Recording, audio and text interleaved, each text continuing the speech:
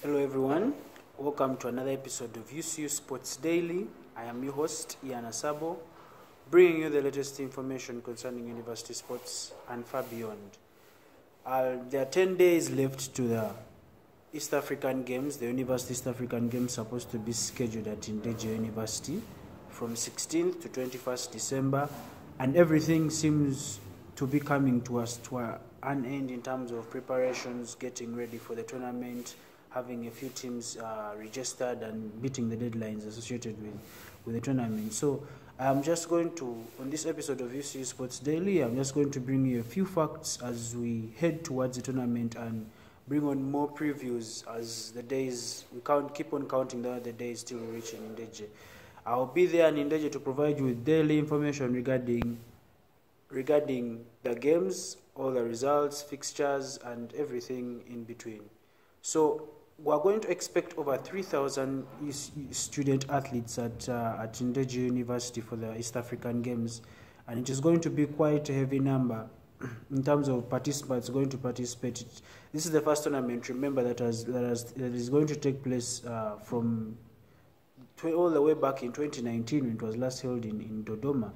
So 3,000 students are going to be able to participate in 21 different disciplines, including football, basketball, tennis, volleyball, swimming, you name it.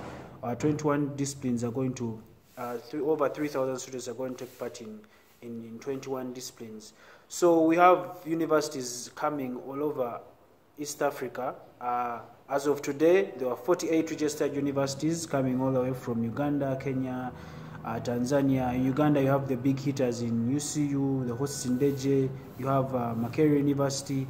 Kenya, you get to have the University of Nairobi, Kenyatta University, Mount Kenya University, all bringing students and competitions supposed to participate in these games. Tanzania, you have representatives of the University of Dodoma and many more. There are 48 universities coming, and this definitely is going to be a festival in terms of university students, because this is the one level or the last level that you find athletes participating with the same age groups, and you know, it's basically the last stage before anyone maybe can go professional. So it's quite interesting to find out in these university games who is the man in terms of various sports going to take part. So I was able to get some few numbers, and it turns out that the hosts in Indeje University are actually going to enter the most participants in the competition. Around 379 student athletes in different competitions are going to take part from Indeje.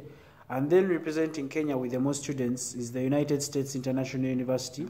Remember, that was where the 3-on-3 FISU games were held last November, in which UCU got to take the gold in terms of both the ladies and gents category, that booked them a ticket to the University World Games in Turkey. That was a few weeks back. So United States International University with 234 student athletes representing, and yes, the more chances or the more athletes the university can be able to bring, maybe that's the more chances they are at getting the gold and winning the overall competition.